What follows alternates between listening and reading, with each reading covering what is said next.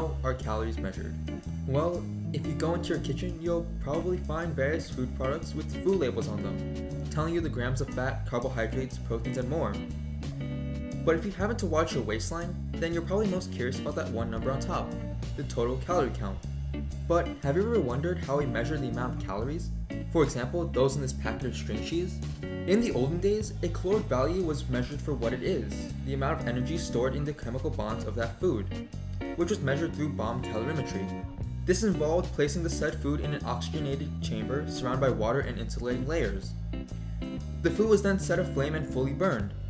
The resulting change in temperature of the water was then measured and multiplied by the kilograms of water, and voila, we obtained the caloric content of the food. But this gives us how much energy is in the food as a whole, and not how much we're actually receiving. In reality, a large amount of the energy obtained from our meals gets either lost through undigested fibers or released during a trip to the bathroom, and hence our problem. And it wasn't until the late 19th and early 20th centuries that this was corrected for by Dr. Wilbur Olin Atwater with a system he humbly named the Atwater system. In short, Dr. Atwater took a group of people and monitored the caloric content of their diets through repeated burning. He then measured the caloric content of their 1s and 2s and calculated the percent of the diet caloric content actually obtained by the subjects. That percent was then multiplied by the amount of energy in their meals. In the end, we get the amount of energy that we humans will, on average, obtain from fats, carbohydrates, or proteins in various foods. And through this, Dr. Atwater found that on average, proteins and carbohydrates produce 4 calories per gram, fats produce 9 calories per gram, while alcohols produce 7 calories per gram.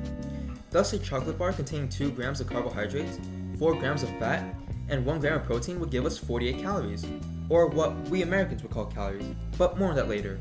The only problem is, this doesn't work so well in practice. As you can see from the original results, these values aren't exactly accurate, and are in fact rarely what they actually are. And this is because different foods are, well, different, and the Atwater system treats them all as the same.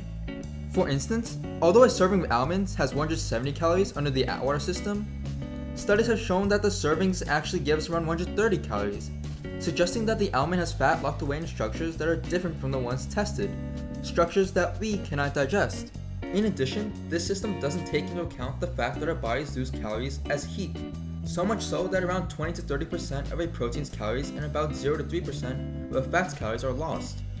The Atwater system also doesn't account for food processing, which releases calories that would have been previously ignored or not taken up, making the actual caloric content of something like mashed potatoes greater than that of a non-processed potato. But this doesn't mean that you should be worried if you happen to rely on the Atwater system to count calories. If your waist is your main priority, these deviations are minute and probably won't overtly affect weight loss. Plus, we're constantly on the lookout for a better, more accurate ways to measure calories. But until that's found, I'll keep eating my 80-calorie cheese sticks. Yum.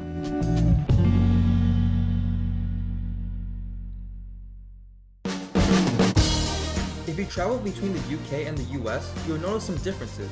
For one, the food labels use different units, or at least they seem to. The US rely on calories, while the UK rely on kilocalories, but they're actually the same thing. The units used in this video, found on food labels, actually represent kilocalories, and hence are 1,000 times larger than the calories that are used in physics and chemistry.